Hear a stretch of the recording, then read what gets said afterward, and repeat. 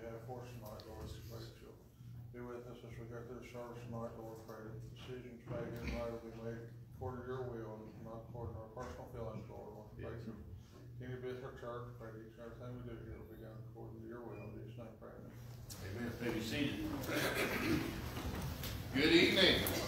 It's good seeing you here tonight. Looking forward to a lot of blessings. My favorite service of the whole week is our Sunday night service, because that's more of our family type service, and I always enjoy that. It's good having some visitors back here with us from Georgia. Good having some visitors back here from Dunn. We'll delete that and try to get it out again with the Dunns as well. Good having you with us again. I did want to mention I had a prayer request this morning for my great niece, Nevaeh Rudder. She's just about a month old. They did find out that she has a ruptured esophagus, and they're doing surgery on her tonight. So if you would pray for her. They've had her sedated, all this time. And, so just pray that all goes well. My sister is up there with her daughter. And my sister's a nurse, and she'll be able to look over everything tomorrow. They'll give her access to all that information. So anyway, that's what they believe is causing a lot of the issues, but they're still not sure, I think, as far as the seizures. So if you would continue to pray for her. A couple of the things I wanted to mention: how many adults would be interested? Now, you don't have to commit to it right now, but how many may slightly, maybe, possibly be interested in doing a Christmas play? And I'm talking about the adults who are in the play, not the kids. Let me see a show of hands. I see this going on. Anyone? We got 1, 2, 3, 4, 5, 6. Okay. Well, what I'm going to do, we kind of thought about this. I've been thinking about every year at the end of the Christmas play. I think, it'd be nice to have something for the adults as well. It wouldn't be done the same night. It would be done a different night. And we couldn't do the same play because we just don't have, there's a bunch of kids. We usually have about 20, 25 kids in the play. And I know we're not going to get that many adults. So there are several other plays for me to choose from. I'll just need to go through and pick what we'll do. But I'll try to get something like that together and then let you know. But it'll be something, it won't be like a real long play where you have 1,000 lines to memorize. It'll be something hopefully short, sweet, but have a good message. And rocking chair stuff. What's that? Sort of like a rocking chair. A rocking chair? Yeah, we could probably get you a part if you just want to sit in a rocking chair. And we can get a couple parts like that, probably. But anyway, I think it'd be nice. I think we've done this at other churches I've been in. The adults have put on a Christmas play, and usually they're fairly basic. We've had some a little more elaborate. And then we've had adults mixed with the kids doing plays. Now, we've not done that here, but I really enjoy the kids when they do their Christmas play. The young people, they do a fantastic job every year. And then, too, for the teens who have just come out of the teen group, if they want to be a part of that as well, they can be. And a couple of them came in, but if you all want to be a part of an adult play, you can do that. I want to also mention to you, we do need some volunteers still for the Greenbrier. Now, I need to turn in some hours to them at the end of this week, and I'll probably go ahead and put in a few hours. You don't have to commit to anything right now, but if you are able to do that and would like to do that, go up there even with a small group or even a large group, it doesn't matter. If we took 15 people up there and everybody worked an hour, obviously we would get our 4 volunteer hours in. We just have to have a total of 4, and we'll get that fairly easily, I think.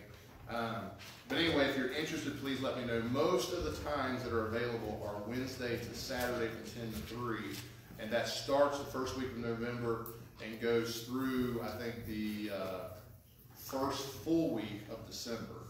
And if you go early, you'll be more involved with doing the dream tree that they have there at the Greenbrier, where you wrap the presents and then help get all that set up. There'll be some unloading that you may have to do. If you go later, that's more of sorting out the gifts for all the different groups. They have a large area that they do all that in. So I can let you know as far as the location where you need to be. It's the same location as last year, if you did that last year. So please let me know about that if you're interested. And then also tonight, after our service, we're going to have just a quick meeting. Just basically going to be voting on Dan as far as bringing him on as a part-time assistant. It'll be, again, roughly right now, just something very short, each week, roughly 6 to 10 hours, so we're not looking at a lot of things right now because he does have another job. And just to let you know, the main duties that he'll have is basically to assist me with anything that I need to get done. So duties may change throughout, from one week to the next, but just a rough idea of some of the things. Could be funerals, helping get food, flowers, setting up, cleaning up. Whenever he's available to do that, he will be available all the time, obviously. I think it'd be good training. I don't think he's ever done the Lord's Supper or a baptism. That's good training. Again, he's looking to go into the pastorate eventually. I think that would be good to get that experience. Helping organize trips and activities. I'd like to get trips for our seniors, get that back up and going, and even for some of the adults, some of the trips we've done before, see maybe if we could get something going there. Reviewing missionaries or letters, banquets. That's always that's a lot of work for a banquet. And if you've ever helped out with a banquet, you know what I'm talking about. But maybe helping some of those areas: sound, internet, maintenance.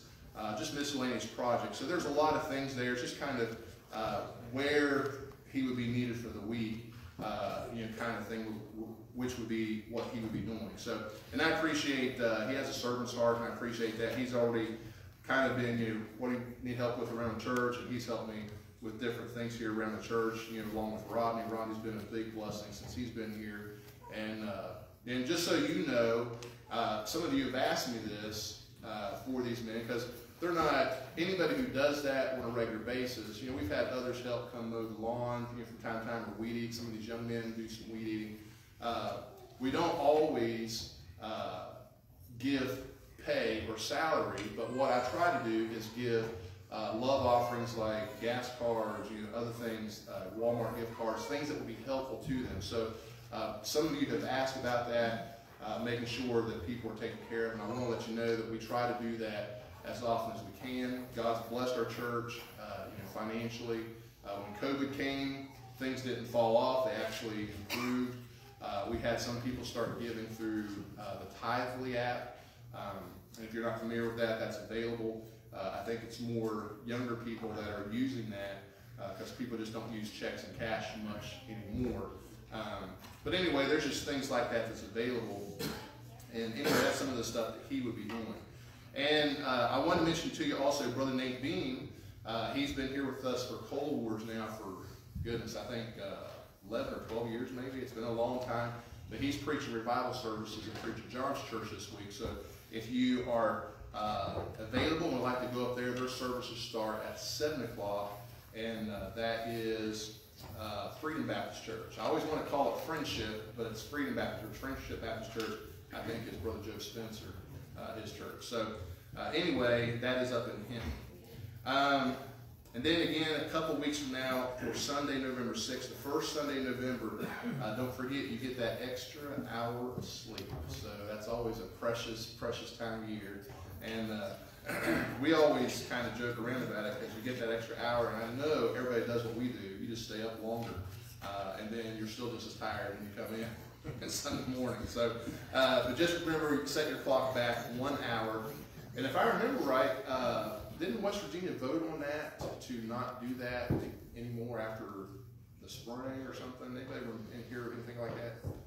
Seems like I remember something like that. That went through the Senate. A lot of states are getting away from the time change because it's just not as needed as it once was. But I think that's the case. I think after the spring, this spring, I think they're not going to do time change anymore. So that'll be a little different to get used to that. So anyway, that's all the announcements I have. Let's all stand. Let's welcome one another to our service, and then we'll prepare for our Sunday night offering.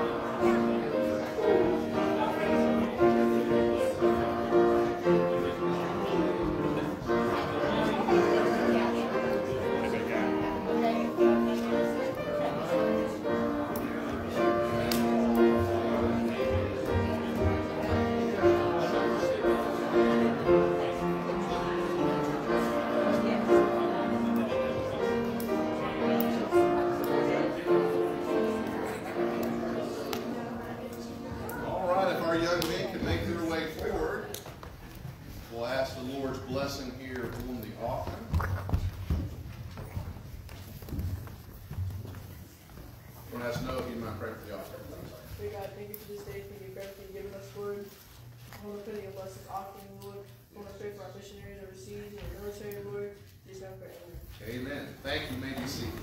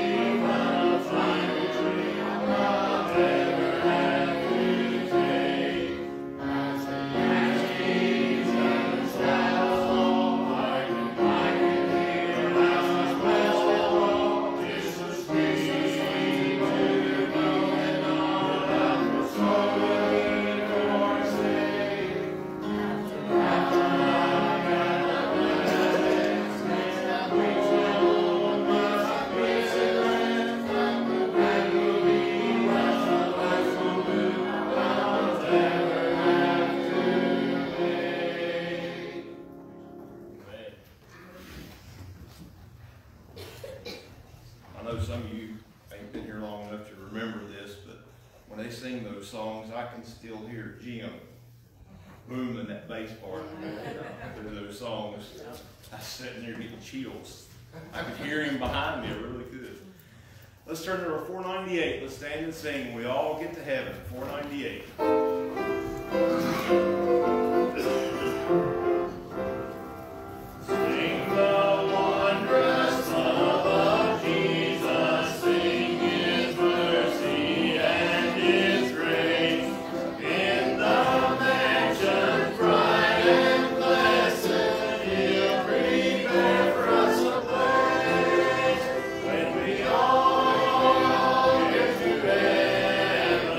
What a day of rejoicing that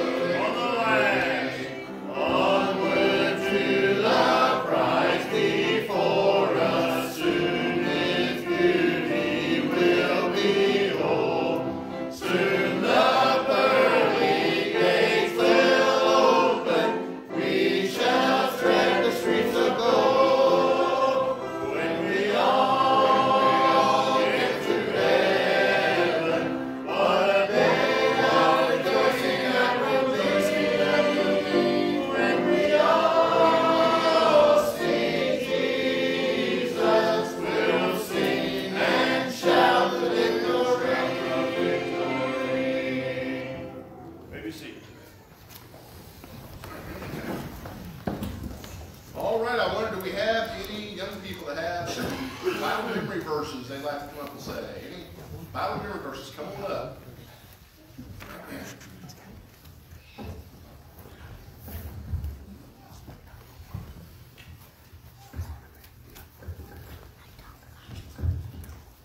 Knowing that whatsoever good thing any man doeth, the same shall he receive of them, whether he be bond or free. Ephesians 6:8. Good job. O Lord, I'm glad of these do I put my trust. Psalm 7:1.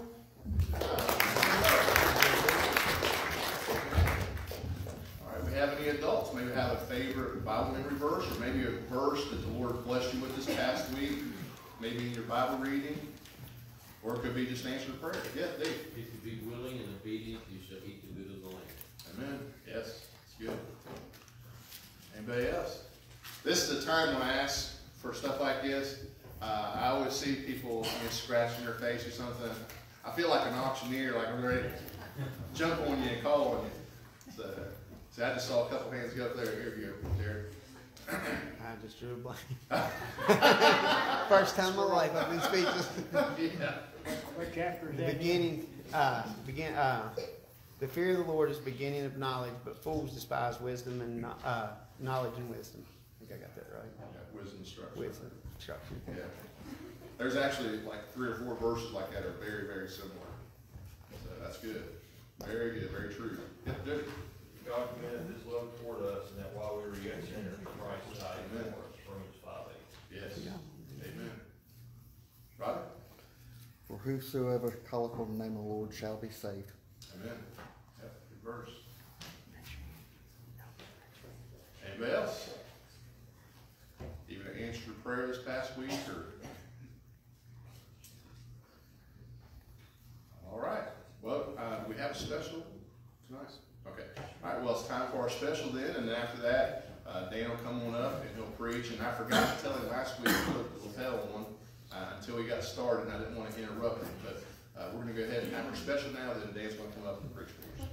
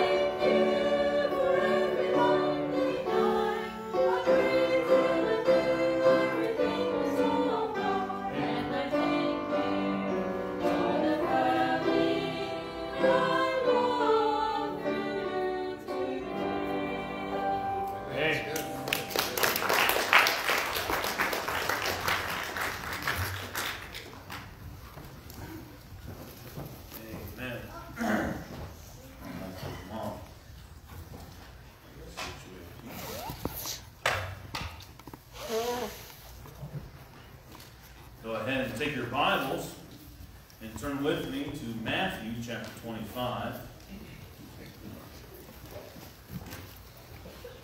Matthew chapter 25, we'll be looking at verses, we're going to start in verse 12, Matthew chapter 25. Tonight, I'd like to talk to you about things that God has given us. God has given us salvation. He's given us His only begotten Son, so we have our salvation through. We see that in Romans chapter 6, verse 23. For the wages of sin is death, but the gift of God is eternal life in Jesus Christ the Lord. It's a gift. He's given that to us.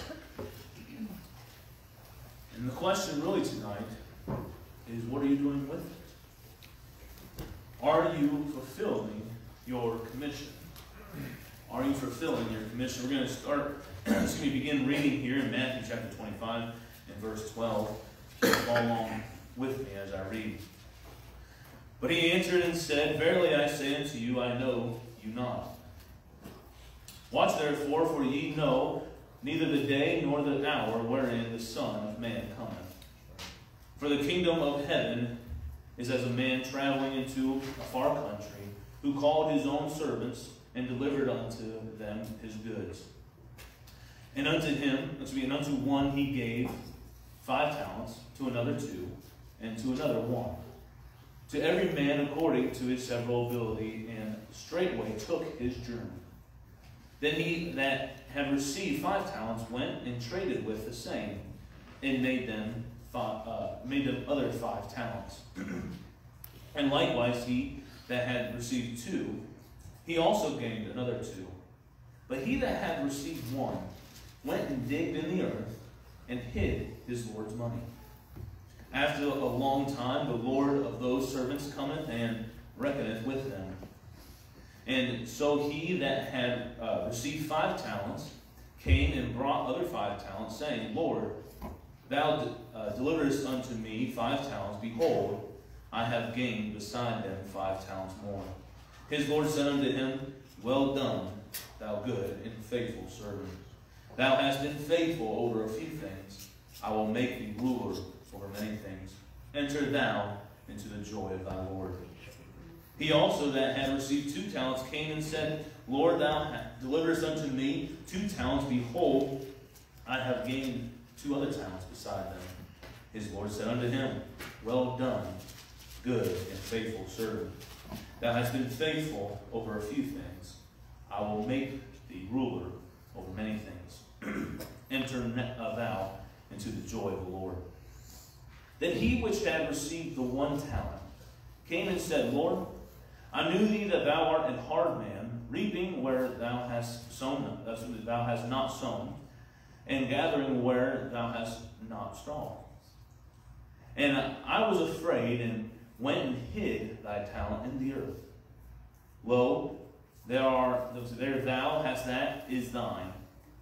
His Lord answered and said unto him, Thou wicked and slothful servant, thou knowest that I reap where I sowed not, and gather where I have strawed. Thou oughtest therefore to have put my money into the exchangers, and then at my coming I should have received mine own with usury. Let's go ahead and let's pray. Dear Heavenly Father, Lord, we thank you for this evening. We thank you for the time we have here, Lord, to be able to be in your word this evening. God, I pray, Lord, as you've laid upon my heart this message to preach, that you will speak through me this evening, Lord, that you will take myself out of the equation, out of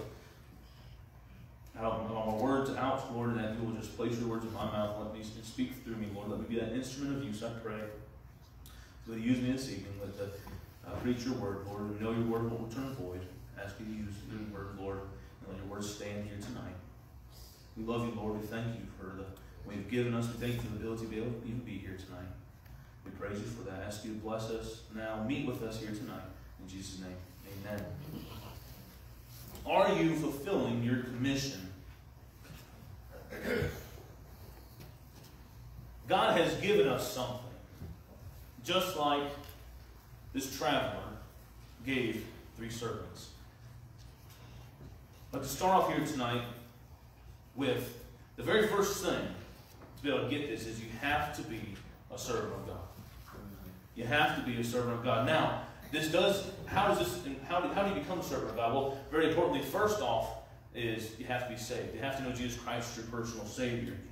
If you have not had a time in your life when you can go back, you can recall, you can go back to in your mind of when you remember being that sinner.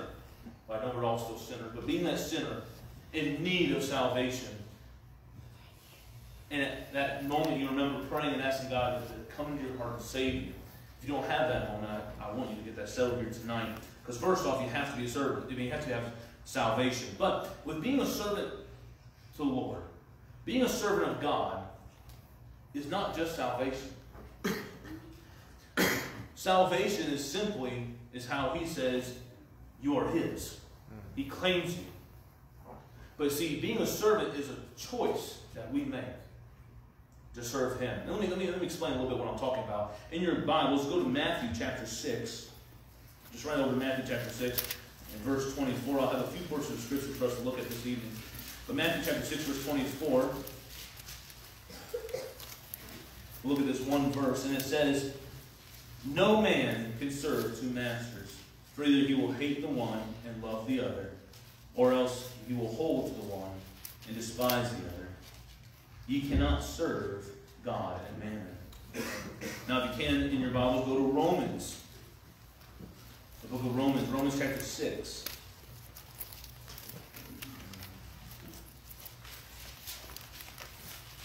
And verses 14 through 18 is where I'll be reading. Romans chapter 6, verses 14 through 18. The Bible says this, "For sin shall not have dominion over you, for ye are not under the law, but under grace. What then? Shall we sin because we are not under the law, but under grace? God forbid.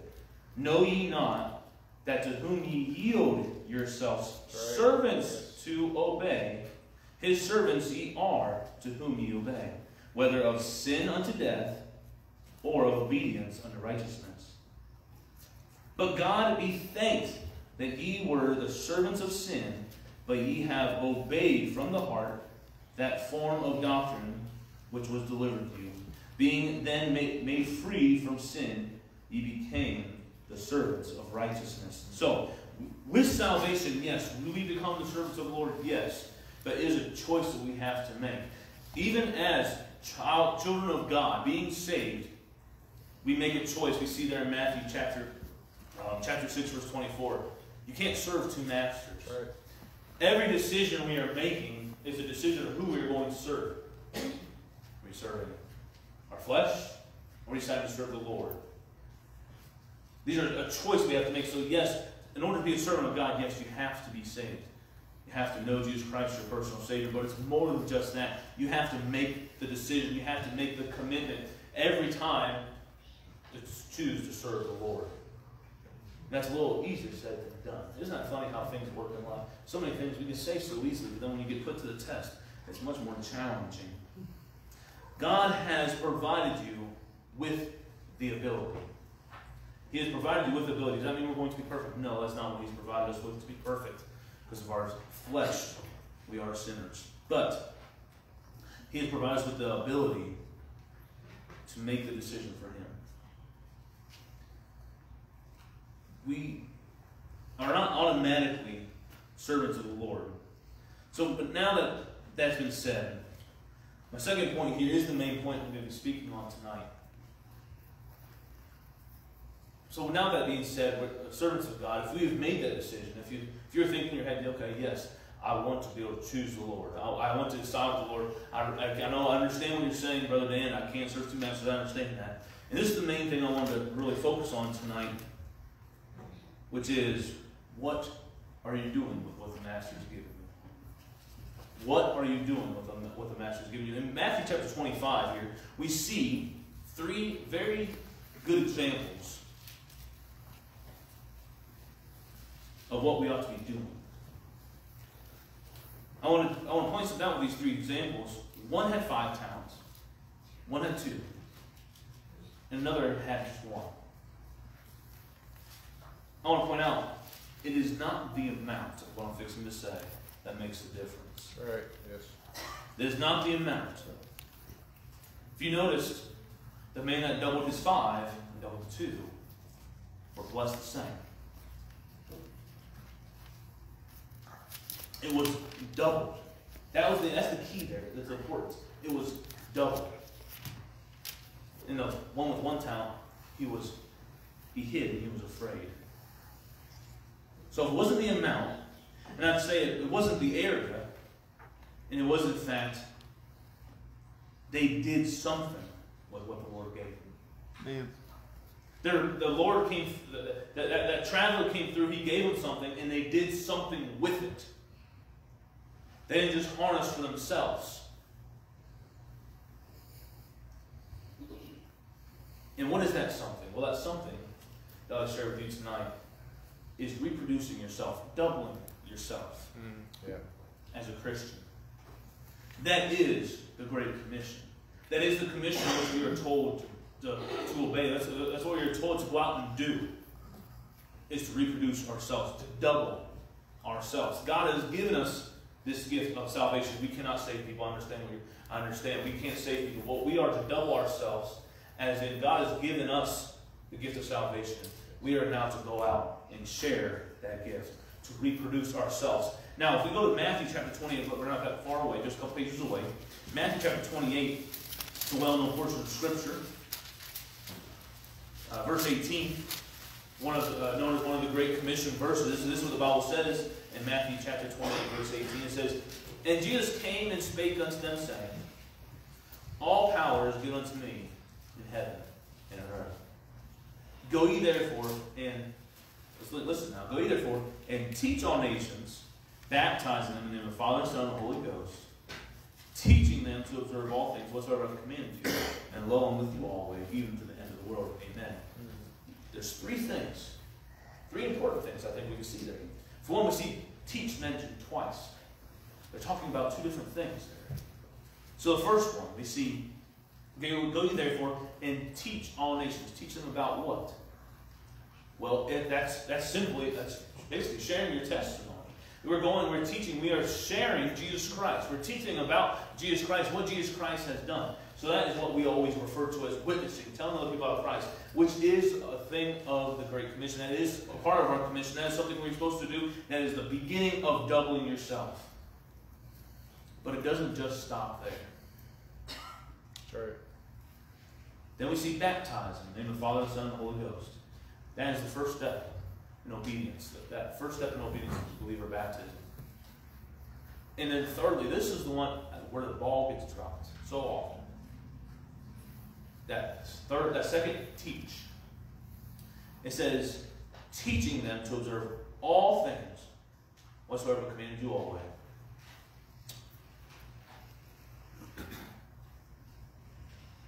That second, teach, observe all things. What are those all things? Well, I always think of it like this. As a father, you want to teach your son what you know. So if I know how to fish, that's something I enjoy doing. One thing I would like to have a desire to do is teach my son how to fish. Because I want him to be able to fish with me, but if not just that, I want him to even be farther than what I am. And then for one day, he'll be able to teach his own son. Right? I think as fathers, I think we think that. And mothers, I think it's the same way with your son or your daughter.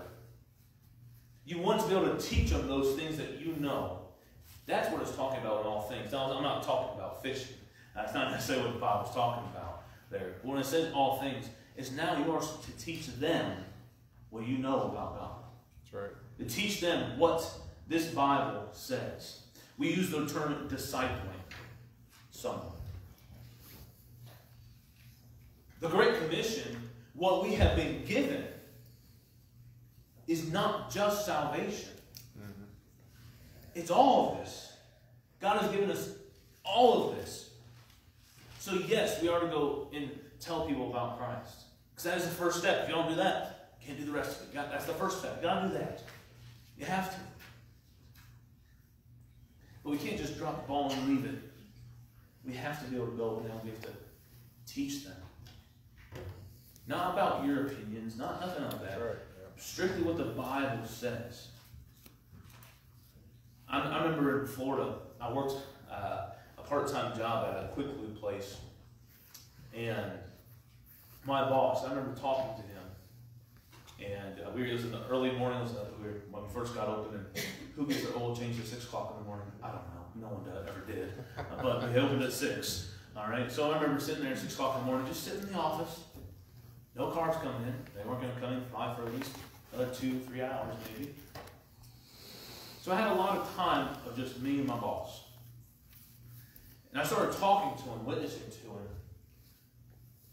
And one thing he told me, and I've heard it time after time, and I'm sure you have too. And he said, yeah, you know, I went to church when I was a kid.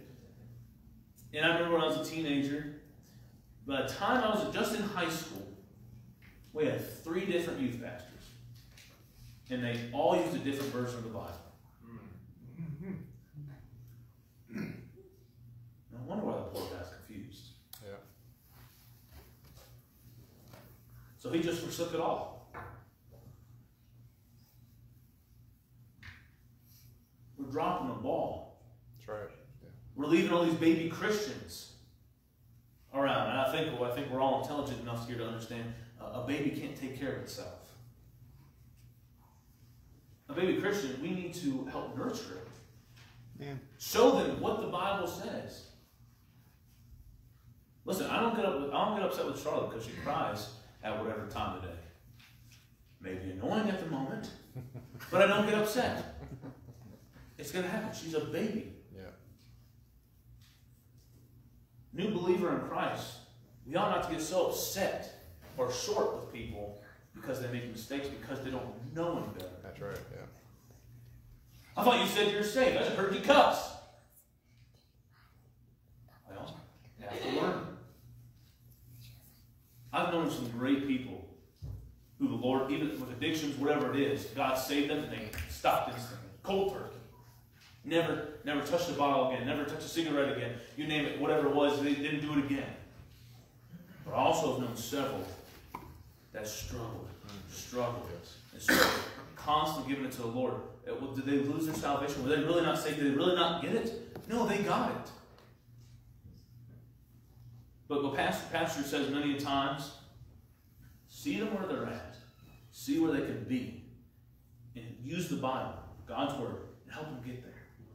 Yeah. Because I don't know about you, even as someone that got saved at a young age, at 11 years old, I promise you, I made plenty of mistakes. Just because I grew up in a Christian home doesn't mean I didn't make those mistakes. Guess what? People are going to make mistakes. Mm-hmm. We have to be the ones to help them, to be there for them when they fall, to be there for them when they think, I mean, let's be honest here, how many people have we talked to and they'll say, oh, I can't go to church. If I go to church, the roof will cave in. If I go to church, better wear a hard hat. All these different sayings. They already have that mentality. So what do you think their mentality, do you think it just changes all of a sudden because they got saved? No. So many times when they fall, and then we sit there and we kick them while they're down. We have to be so careful as Christians that we are doing what we have been commissioned to do. That's right. We ought to tell people about Christ, and then we ought to help them along the way, teach them. Because guess what? They don't just go and decide to get baptized all of a sudden. Mm-hmm. You have to tell them why. That's right, yes. Why you get baptized. Because guess what? If not, then they're just doing it for you. They're not doing it for the Lord. Mm-hmm. We want to bring them up. That's a huge part of the Great Commission. But now, sadly, I'm here to say, I think sometimes we still struggle with the first part. Yeah, that's right, yes.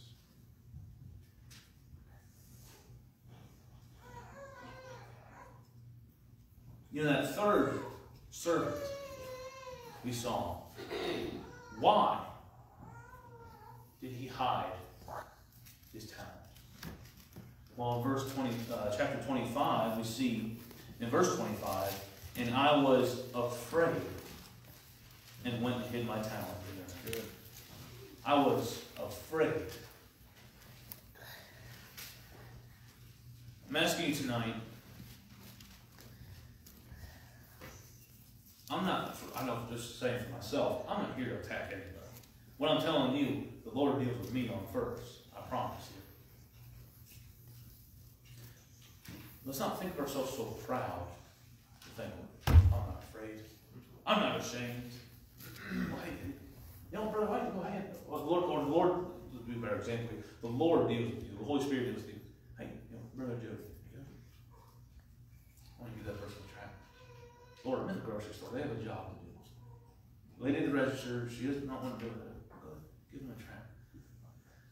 You know, there's 5 people in line, Lord. They're all going to know. Here I am. I'm that guy. I'm worse than ladies with a coupon. Taking up the line. I'm that person, Lord. I'm sitting there, I'm talking. I can't do that. I can't do that. But just 5 minutes ago, I'm not afraid. I'm not ashamed.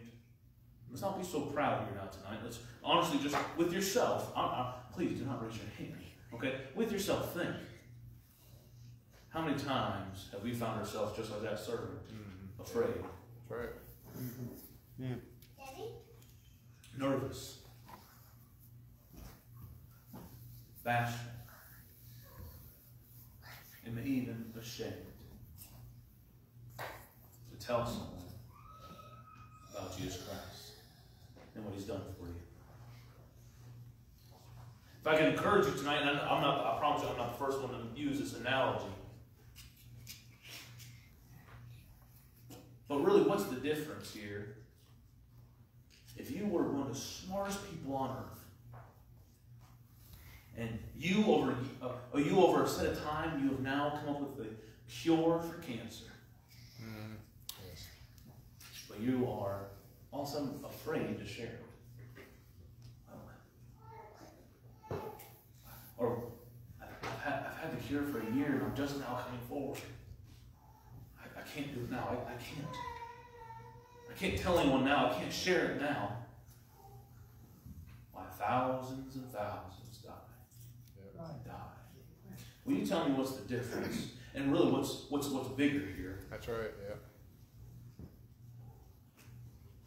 We have the answer. Amen. We have the cure right here of eternal life. Not just so they can have a glimmer of an idea what it may be like, but they can know without a shadow of a doubt that once I die, if I die from cancer, if I die from whatever it is, if I get hit by a truck on the way home, that I know where I'm spending eternity. As Pastor said, a lot of preachers have said, our life is so short.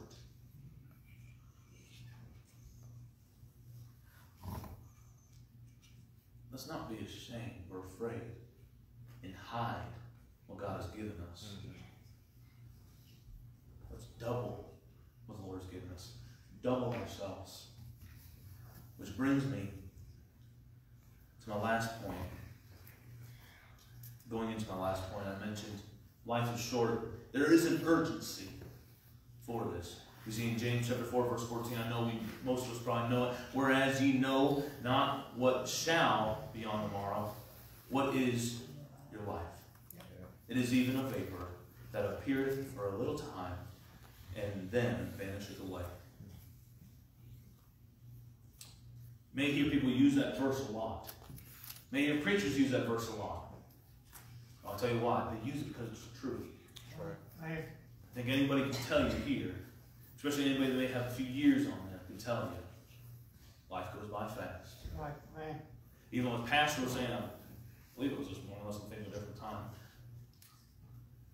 The time you spend with your kids, it may have been last week or something, I can't remember, Pastor, but the time you spend with your kids, because you only have for 18 years.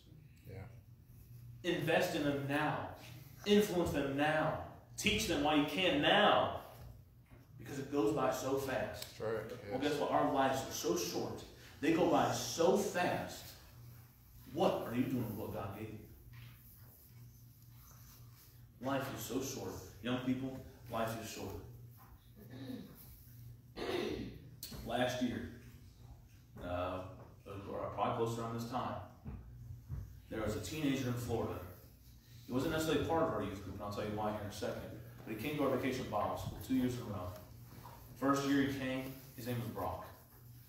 I remember talking to Brock, talking to him, and he was interested. He enjoyed being there. They never came back. Never could get him back. I didn't know why. I go to his house, invite him. Then I finally caught on and understood why. His parents did not want him going to this church. That was the last place they wanted him to be. I'm not sure why they felt that way. I could never talk to them. They did not want him in church. Well, somehow, he came to Vacation Bible School the next year. And I had the great chance of leading him to the Lord. He got gloriously saved. And this time last year, my father-in-law called and talked to me. He committed suicide in the oceans where they found him. Friday night, my wife and I, my wife gets a call from her dad, pastor down there. A teenager that was in our teen group. She graduated this past spring. She just graduated college. Died, 21, cardiac arrest. Not 100% sure why. They think that a blood clot. 21. The other boy, Brock, he was 14. Life is short. That's right. It's but a vapor. And I know a lot of us here probably have story after story of stuff like that. When I was a child, one of my best friends, he was a year older than me, his brother was a year younger than me, and we all three got along real good. His name was Timmy. He died at 11 years old in his sleep. No clue why. They even did a biopsy. To this day, they have no clue why. The Lord decided to take him home. Quit breathing and died in his sleep. Life is short. Yes. You are not, young people, teenagers, you are not promised to live, to be a father, to be a grandpa. You're not promised that. I've seen it so many times already. Life is short. So when you're at school, don't be ashamed of what God did for you, what He's given you. My question to you tonight, where's your focus?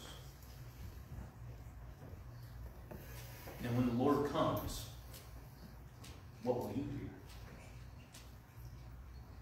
Will you hear, well done, thy good and faithful servant? Or will you hear, thou wicked and slothful servant? What will you hear? Let's all stand. Dear Heavenly Father, Lord, we thank you for this evening. We thank you for the time being in your word. God, we thank you for your word. Lord, we thank you for your gift. You've given us, Lord, your Son, coming to this earth, dying on the cross, shedding his blood, Lord, taking our sin upon himself, dying and being buried, and rose again the third day, Lord, just so we can have salvation, so we can have eternal life with you. God, I pray, Lord, the commission you've given us, telling the world about you, teaching the world about you, teaching those that are young in Christ of who you are and what you can be to them. Lord, I pray you be with us now in this time of invitation. In Jesus' name.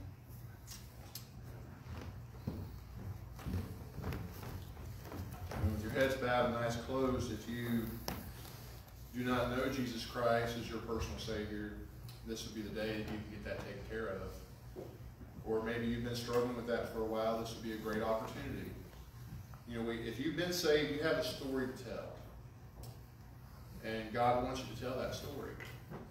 So I wonder how many of you would say, with an uplifted hand, say, yes, I know that if I died this minute, I know for sure that I would go to heaven. I've placed my faith and trust in the Lord Jesus Christ and Him alone for salvation. If that's you, would you indicate that? Lift your hand real high. Put it right back down. I see many, many hands. Now, if you couldn't raise your hand, I wonder, do you care enough about your eternal soul, where you'll spend eternity? How many would say, if I died right now, Pastor, I'm really not sure that I would go to heaven, but I sure would like to get that settled. If that's you, would you indicate that by lifting your hand real high? Anybody like that? See that hand, see that hand. Praise the Lord. Well, I want to tell you very simply, same thing I said this morning. I don't know who all was in this morning's service that is here tonight, but sometimes we have to hear things a couple times before the truths sink in. The Bible teaches that there is none righteous, no, not one. We're all sinners. We all deserve, because we're sinners, we deserve hell and the lake of fire. God's word says, for the wages of sin is death. It's not just a physical death, but it's a spiritual death. Matter of fact, in Revelation 21:8, it says that death is the lake of fire. That second death is the lake of fire. That's what we deserve. God knew there was no way you and I could save ourselves. We could not be good enough. We could not be religious enough. So he did the only thing that could be done, is he came down to this earth. He lived a sinless life so he could be a sinless sacrifice, a perfect sacrifice. He shed his blood on Calvary.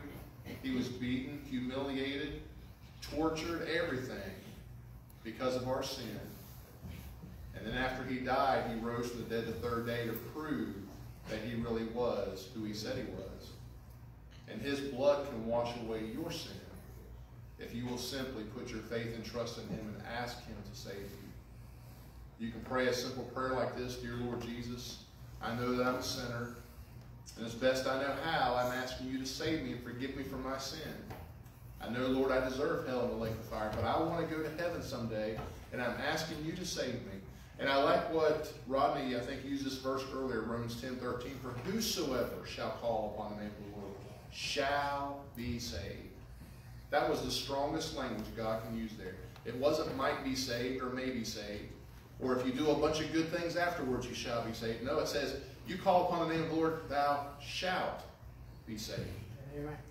Would you be willing to do that right now? Just pray that simple prayer. Dear Lord Jesus, I know that I'm a sinner, and as best I know, I'm asking you to save me. Now I wonder if you raised your hand a moment ago, or maybe you didn't raise your hand a moment ago, maybe you needed to. Is there anyone here who prayed that prayer and said, yes, I prayed and asked the Lord to save me just now? I want to make sure I get that nailed down. This might not have been the first time. Maybe this is the first time that you maybe understood a little bit what you were doing. Anybody like that? Would you indicate that by lifting your hand real high? Say, yes, I prayed that prayer right now, and I meant it with all my heart. See that? Yes. Amen. See that hand? Amen. You can put them down. Anybody else? Well, we're going to have a song of invitation here, and this would be a time for you, if you want to come and pray at the altar. And I want to challenge you as well as we get ready to sing this song. What song? 318. 318 as we sing. I want to challenge you this week. You know, God wants us to duplicate ourselves, as Dan preached. And, you know, if you don't have any goals in life, you're going to hit those goals every time. You're going to be wandering aimlessly. Let's have a goal. I heard a preacher years ago said, if your goal is a soul, everything else will be under control. Let's have a goal this week that we're going to try to pass out at least one gospel tract, or try to witness to at least one person this week. With God's help, God will help you do it. If you're afraid, you're nervous, God will give you the strength. You can just hand in the tract. First time I had one guy tell me, he said, I just left it on their window. He was in Walmart parking lot. He goes, I just left it on the window, and I went and sat in my car and watched. And the guy came out, picked it up, sat in his car, and started reading it. He said, I was so excited to see they started reading. He was scared to death to hand it to him in person. But will you at least give out one tract today, or this week? Will you at least make it a goal in your life? This is something we all need to be doing. We have a wonderful story. We have the story of eternal life, and we don't do well if we keep it by ourselves. As we sing here. I need thee every hour, most gracious Lord. No tender voice like thine can peace afford. I need thee, oh, I need thee. Every hour I need thee, oh, bless me now.